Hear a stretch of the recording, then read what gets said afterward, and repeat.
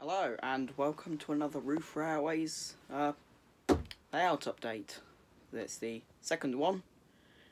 Not much has changed, but I think it deserves its own video. So let's take starting out, you've probably noticed one of the major things that has happened is the sideboards are painted. Finally. I got round to doing that and got some paint come in the post because you do not realise how much paint this actually uses because it's multiple layers and it's quite a big expanse. But yeah, sorry, it is raining outside, so again, we're in the roof, so you might hear a lot of rain, so sorry about that. At the moment, looks like this. Really nice. This isn't going to be an exhibition layout. I am part of CDMRS, the Corby Model Railway Society, Corby and District Model Railway Society. So, unfortunately, 2020, all of our shows have been cancelled this year. So, it's given us a big chance to just take a break, get our layouts up to standards of showing, or even make new ones, and that's what we're doing. So this one, again, sideboards are painted. The fiddle yard has been painted for a little while, but that's all black because it's a fiddle yard. Here, sideboards have been painted all the way around the sides. I like that. It looks very professional now. Also, we have got the name. The name of the layout is Meadow Halt. And finally, I have printed out a sign for it. It is just a printout. I designed this on Microsoft Word and then printed it out 4 centimeters tall and then just stuck it on with Pritt stick. Nothing special, no laminating, it's stuck on. And it's not peeling away at the side. It's been up here a week in the loft, which isn't insulated, and it's not fallen off due to condensation, so I think that's pretty good. Well done, Pritt stick. Some of the other things that have happened on the layout since last time is buffers.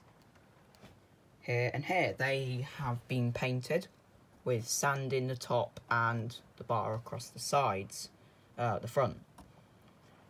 I'm not adding insane weathering, such as different grains of sand and the weathering of the wood. It's just what it needs to be. I only bought with a pack of 2. But I do hope to get another 2 for the siding here that will be there. Siding here, siding there. What else has happened? This little gap here in the middle, I have filled in with cork. It was empty, but that's there now. The abandoned line, there was nothing going on here. Absolutely nothing. So that meant that just needed to add a bit of detail. So I got some of the old sleepers from offcuts of Flexi Track and just stuck them down. What else is there? Oh yeah.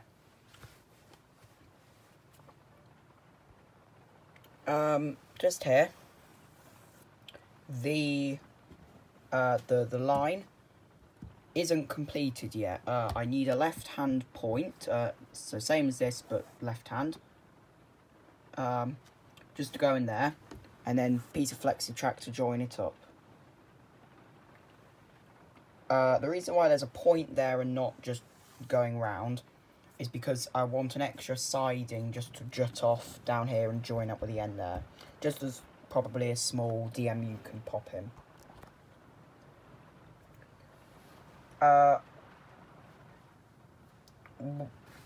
The The station building, though, I want to get done. I'm waiting for the pieces to arrive. And the station will start just here. And it will carry on round here. Station building will go on this little area. Go round there, and then stop there. The rest of the station will then go back here, round here, down until it gets to here. Whole purpose of this being is that there won't be a bridge, because it will just route round the back. And here, for the actual side, how to make the platform, I will post a video on it when I make it. But how I'll make it is the Pico, what are they called? The Pico side, the sides of the things, platform. I'll get loads of them, make the shape of it, and then fill it in with wood filler and then paint over it.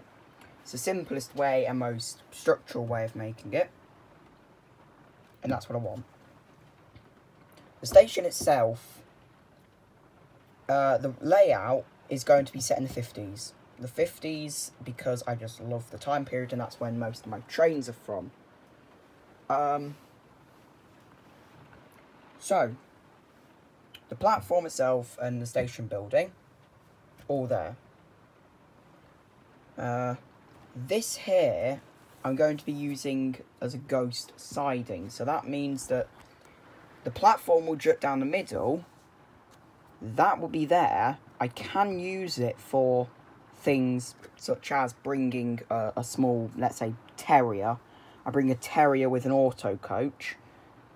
That is a very small train, a very, very small one. So it would, instead of using this one to pick up passengers, it would go into here. This will come through into here and stop. Very small. Even probably 2 coaches and a very small train. Very small services would stop in here. But what a ghost platform is it's used but not that often. So whereas on this it'll be nice and clean and basalted, here it'll be basalted, but there'd be little tufts of grass popping through and a bit of litter probably, just showing that it's used but not that often. And also, because it'll be a ghost platform, if I do need to store wagons, let's say my class 47 pops in with some wagons and that siding's full, it can drop them off in here if it's not being used for passenger services. So it can be used for both, and it's not used that often. And that's what I want this to be. This one, though, is the main freight yard. So this large bit is the main freight yard. This also is part of the freight yard here, but it's mostly going to be as a ghost platform.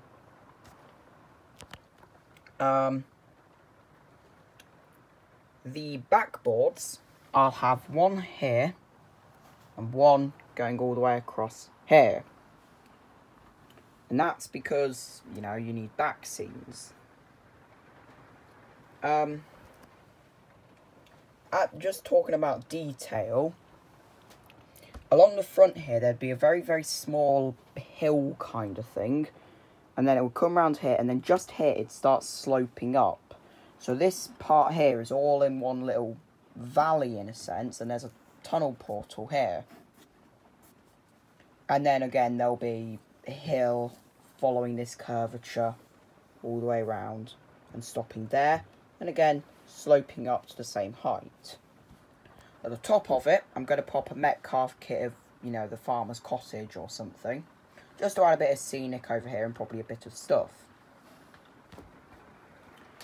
One thing that I am wanting to do is add an allotment. So the little Metcalf greenhouses and some allotment stuff, because it just looks nice. But leave your comments down in the down in the comment section of where it should be.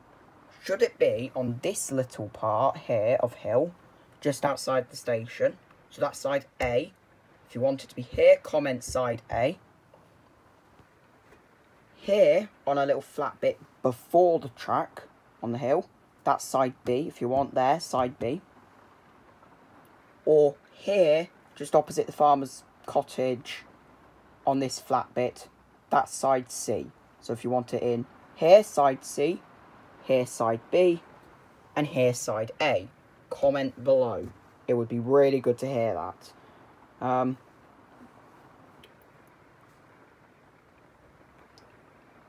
So, back here, future plans. I want to get some low relief buildings. Sorry, I thought I heard something then. Some low relief buildings to just go up against the backboard to show that it is a village, but not really a big village. Station building will go here, but again, I love Metcalf. Can't praise them enough. Metcalf, if you're out there and you want to send me some free stuff to review, please get in touch. But yeah, the station building I want to place here, and because it won't be set in stone, I can take it off, replace it, and so on and so on. But that's it for scenery here, scenery there. It's mostly just going to be hills, with some little details like the allotments and the farmer's cottage, and probably some people walking, probably someone up here taking a picture of the trains, stuff like that. But yeah, back here there's going to be 2 little of the Metcalf kits of low relief buildings. And then mostly here roads. Just here I plan to have a little bus stop. Just outside the station where it can... Because the road... Here's the buildings. The road will come in through here. Round here. Back here. So there'll be a little section there. And then it will come round here, where it then joins up with the freight yard. So there'll probably be a weighbridge shed here that I've made from scale scenes, and then the rest of it here with probably some more bits of coal and dust and stuff, probably some sacks of sand.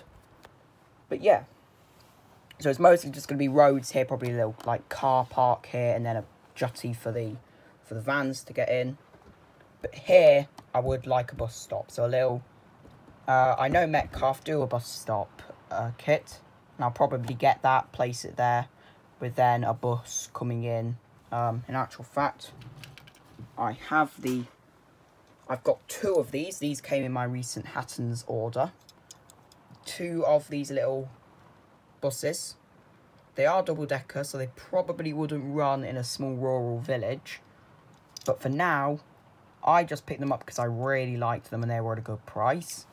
But you can imagine just there, in the corner, little bus stop, and then could be there, it could be on its way in or its way out.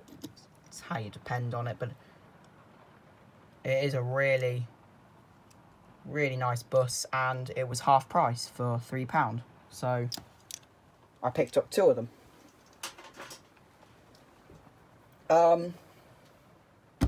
But yeah, so that is the layout itself. I would want, yeah, again, I'm going to add the station building in and the actual platform. At the moment, though, I am mostly thinking about building the kits for it. And I'm annoyed at myself because my last Hatton's order was all trains and not scenery. I should have spent my money buying the scenery, so the actual parts for the platform, the actual stuff like the hills and that, because then I'd have something to do. But I spent all my money buying these, buying the new Class 47, which I will post a review on, some of these wagons and these 2 coaches. So yeah, but yeah, so this I'm going to get done. And again, Metcalf, if you are out there, you know, you can send me some stuff to review, because, you know, I've always used Metcalf. They're amazing. The kits are easy, and yeah. But that is the end of the review. So, or the layout update. So, again, just stay in for this quick message. If you would like to support the channel, please head over to our Patreon site, Roof Railways. There'll be a link in the description. And just for £1 a month, that's it. You can get, number one, the pride of supporting the channel, and number two, awesome rewards, like you get exclusive entry to giveaways. So we might be giving away a train or a locomotive, and you will get an entry ticket to that. Just for £1, you could win something worth £100. Number two, you get exclusive voting power on certain things, exclusive posts, such as things that I'm doing that wouldn't be posted on the channel, and so much more. Just head over there, take a look at it, and if, you know, but £1, just £1, or, you know, there's a £3 mark if you're feeling very generous, and a £5 mark in case you feel, yeah, I really like this channel. But just £1, that's all we ask. So thanks. Again, if you want to see more things like this, £1 goes a long way, and it can help us afford the, you know, like the track and the different scenery, because you'll know it's a bit expensive. Also, like, subscribe, and comment on where you want to see the allotments. And again, subscribe, share, and comment, and click the notification bell to be notified when a new video gets uploaded. So thanks for watching, and I'll see you next time.